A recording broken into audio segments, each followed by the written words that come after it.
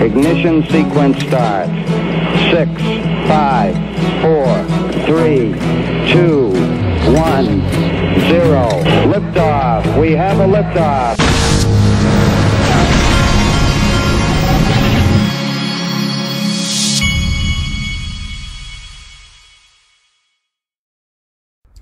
Hey everybody, this is the Digital Asset Investor, and I got two things going on. You know, it's summertime, so I've got both kids in the house.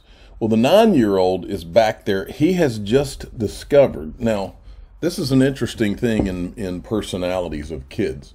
When I was a kid, we played with Legos, and the second that we bought a Lego set, within days, that Lego set was torn apart and thrown into a box with all the other old Lego sets, and we would use our imaginations and we would build things. But my 9-year-old has a different personality. My cousin, when I was growing up, would build his Lego set and he would keep it built, and then he would put them underneath his bed, and he would have all of the Lego sets that he ever bought or were ever bought for him put together under his bed. Well, this is what my 9-year-old does. He's fixated on keeping these things together, and I keep telling him, no, use your imagination. I told him, Einstein said imagination is more important than knowledge. Well, so he's just discovered this concept of using his imagination to build things instead of just building the set when he gets it and then forgetting about it and keeping it put together. Then here's what else I'm dealing with this morning. Then I go, now, think about this for a minute. This is, and I try to tell my son this, and he just further rolls his eyes. My son is 16 years old now, which means that he knows everything, and I am all of a sudden stupid. After 48 years, I have become stupid overnight. I can barely even talk to the kid without him rolling his eyes. And I just told him, I said, listen, I'm about to go do a video. It'll be watched 20 or 30,000 times, but you don't even want to. You look like you're just disgusted and eye rolling just at the idea that I would even speak to you. It's crazy. These kids, that when they go through that teeny bopper stage or whatever you want to call it, it's like, wow. Now, it doesn't offend me. It gets his mother upset, but it doesn't offend me because I just know that that's the stage of life. He won't really come back and want to hang out with us till he's about 30. So, all right, let's get going. Didn't mean to go on that too long. SIPS is a Chinese payment system. This is an interesting thread. SIPS is a Chinese payment platform developed in conjunction with the Russians that mirrors the Western SWIFT system. The pieces are being put into place to challenge the dollar. When all these dollars get dumped, if you think inflation is bad now, wait until 90% of the world has to own dollars to buy oil. Wait until the 90% of the world that has to own dollars to buy oil starts to shed those dollars in favor of other currencies, because now OPEC is allowing other currencies to buy oil. That is where we are heading. Petrodollar is non-existent, and all other dollars floating around the globe come back to the U.S. It will cause a massive hyperinflation, skyrocketing interest rates, stocks, bonds, real estate will all collapse together. When that happens, not only do you see massive inflation, but interest rates will also go to the moon. There is your Klaus Schwab great reset moment when the world dumps dollars. Now, this person comes in and says, Bitcoin. No, sir, that is not what the deal is. You know what the deal, and by the way, here are bank runs in China. This was a video I saw this morning. Limits on how much cash they can withdraw. Now, the solution, or not solution, but what I'm doing because of all these fears out there, one of the things I'm doing is I'm buying gold on my Glint, in my Glint account, so that I can have it spendable in my debit MasterCard is literally spendable gold. But I'm also buying physical gold and silver, okay? But this is one part of what I'm doing. This is one of my favorite sponsors for that reason. And I'm putting the link in the top of this description because think about it. Even with your physical gold, in a hyperinflationary situation, I can actually use a card. I can actually use my card so that my spending power is not affected. Now, the Bitcoin maxis, CNBC continues to carry the narrative. Watch. Mark, I mean, there's people that have, I mean, not even including Matt Damon, because you know that the future belongs to the brave. You saw all those commercials. There's a lot of stadiums named for crypto, but I haven't seen much from Novogratz. But Michael Saylor said a few things. This was, I read this earlier. Yeah, I bet you're not hearing much from them. One of the Winklevi, Cameron. Okay, Bitcoin under 20 feels like an over-rotation. The underlying fundamentals, adoption, and infrastructure have never been stronger. We saw the irrational top. This feels irrational in the other direction. So has there been progress made in all those that he cited there, infrastructure, adoption, regulation, or is it all sort of an illusion? If you can go back to 13,000. Sort of an illusion. That's what I agree with. I think Bitcoin is a total illusion or a distraction. I think that all of this is a distraction. I'm about to show you, this is what I call the crypto playground, where I'm about to take you to where the adults in the room are, okay? But first I wanted to show you this, where the market is at 926 billion. There's a little bit of green we see. But here's where, now I'm going to show you what the adults are up to, while the Bitcoin and proof of work people and all those buyers or whatever are in the proof of work playground. Here's what's going on in big boy and big girl land, okay? New, crypto cannot form the foundation of the global monetary system due to structural flaws, according to BIS. Now, here's the article. I want to draw your attention to this right down here. It says, the chapter, which will be published Tuesday ahead of the full report, identifies a number of limitations of crypto, including the lack of a stable nominal anchor. In monetary policy, that is a variable, such as a currency peg, that can be used to control price levels. So they need a stable nominal anchor. Well, this reminds me of Stellar's websites, where they talk about the anchor basics. Anchors connect Stellar's network to traditional banking rails so that all the world's currencies can interoperate in a single seamless platform. By providing access to local on- and off-ramps, they empower the apps and services built on Stellar to provide borderless access to financial infrastructure. Now, I was watching, and you got to see this, folks. This is Dan L. Dixon, CEO of Stellar, right here. This guy right here is Jim Kuna, Senior VP of Secure Payments and FinTech, Federal Reserve Bank of Boston, and head of U.S. Federal Reserve CBDC project with MIT. Now, folks, make no mistake, when you hear CBDC, you need to think Stellar and Ripple, because those are two of the only digital assets where they are publicly talking about CBDCs being built on these. And when you hear this guy talk later in the video, you will actually hear him say in his own, he is well aware of what Stellar's doing. They're not talking about Ripple here. But before we get to that, I'll just play this one for you. This is from Jeannie back, this is a while back, but this is one of the guys from Ripple. And he's talking about all the central banks they're working with. Actually took a very contrarian view and actually said, no, we will be working with central banks, regulators, and banks to make sure that our solution is widely adopted. And which is why I'm actually employed by Ripple, because so we actually work very closely with about 40-50 central banks across the globe, including Bank of Thailand. So Ripple has taken that approach of collaboration and education. 40 to 50 central banks across the globe. I think apart from education, collaboration is also extremely key, especially in the world where technology keeps out. All right, you don't need to see any more of that. Now I'm going to take you back to Dan L. Dixon. Listen to this, folks.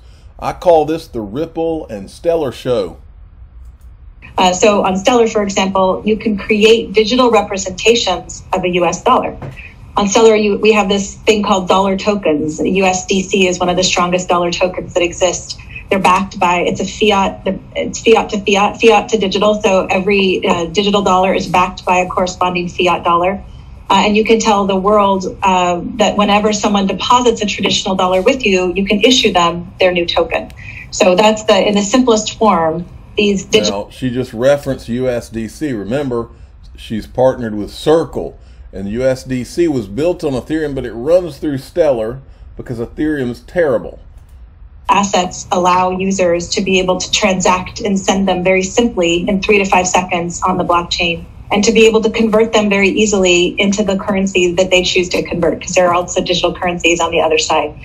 So that's simply how it works on Stellar, at least. And I think that when we have these public to private partnerships, particularly if you think about the work with respect to CBDCs, it enhances that value, much in the same way that correspondent banking does today, is that you have the Fed who issues, the money goes out to the correspondent banks, and then they leverage that. The same can be told with CBDCs and other tokens that are issued that are backed by fiat or backed by assets like gold, for example.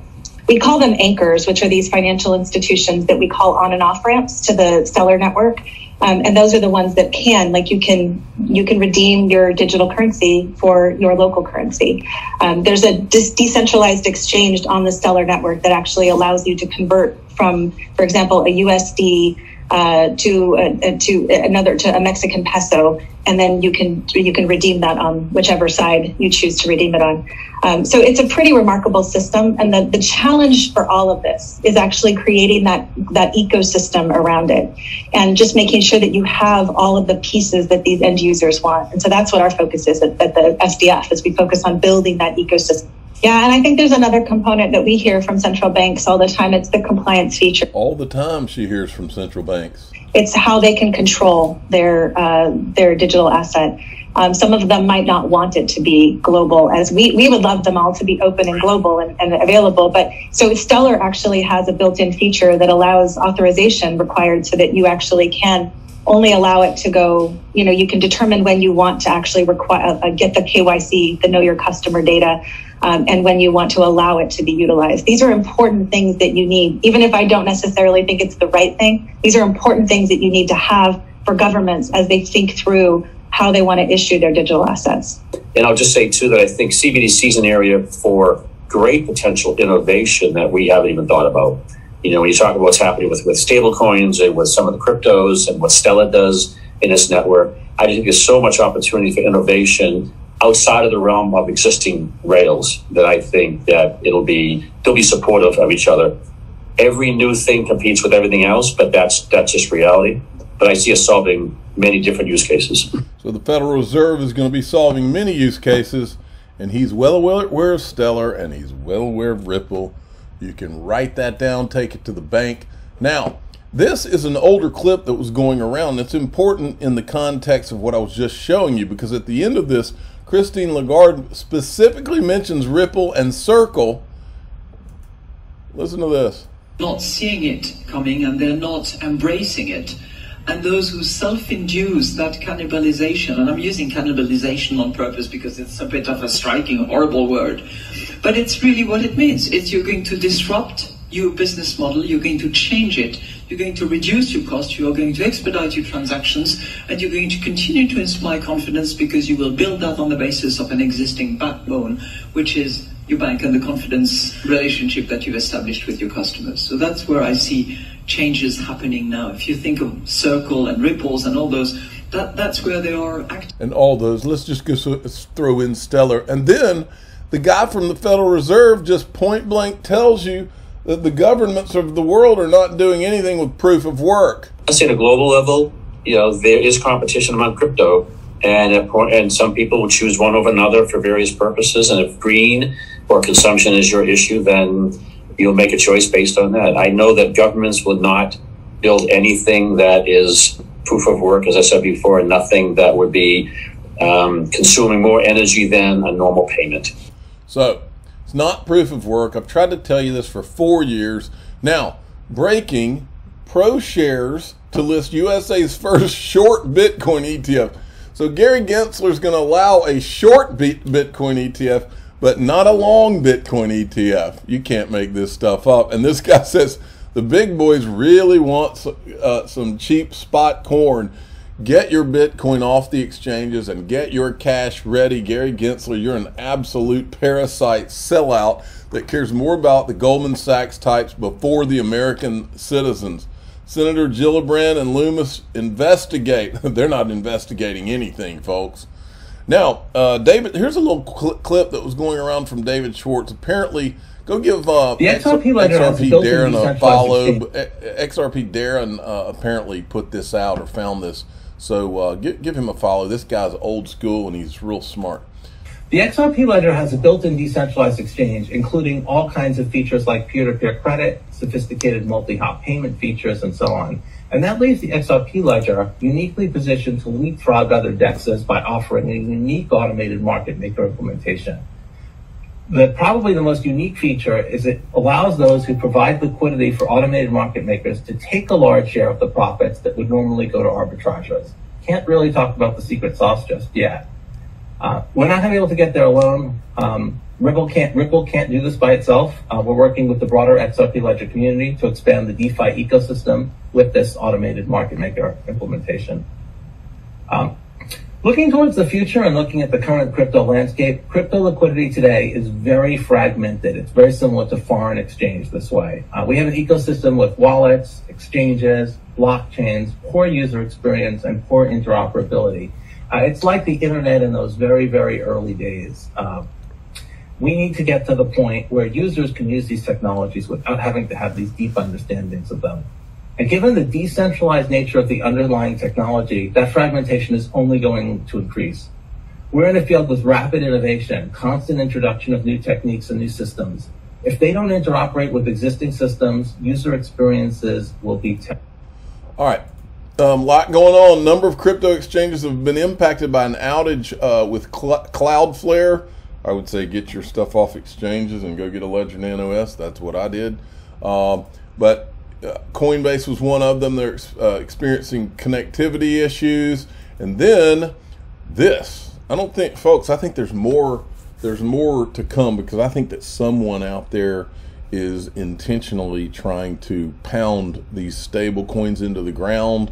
I think that I personally believe that there are people that are being put up to doing what's necessary to scare people away from these stable coins so that the governments can hold up their hand and say, see, we need regulations, and now you need Wall Street to come in and save you because they have been trusted for 100 years and now they're here to save you. I think that's what Gary Gensler is for, is to help the Wall Street people come in and save the day. I think that's the whole point, whole reason he was sent there. So now it's Bancor. There's a Bancor announcement, and this guy thinks that there's something going on with Bancor now. So I'll let you look into that. I'm the digital asset investor. I'm not an investment. By the way, I tweeted last night, I don't care if there's more shoes to drop. And if whether it's Tether or this or something else and the market goes down more, I'm not trying to figure out where the bottom is. What I'm doing is I am buying the things that I know are going to be more like the bigger picture infrastructure type plays, things that I think are going to be a part of the financial system for the next 100 years. Things like Cardano and things like Quant and I'm just mentioning some of the, I did a tweet yesterday. It was called the Power 8. And these are the ones that I believe in one way or another are tied to governments. And so that's what I'm focused on. Let's say the market could cut in half from here, and I will, whether it's a half or a third or it goes up, I'm going to be accumulating the ones that I think are a bigger picture things. And that's what I'll be doing. I'm not telling you what to do because I'm not a financial advisor. I'm just telling you what I'm doing. I'm the digital asset investor. I'm not an investment advisor. This is for entertainment purposes only. Please subscribe, hit the like button, and tell your friends and family that it looks like there could be more shoes to drop. And if I'm placing my money on a Tether personally,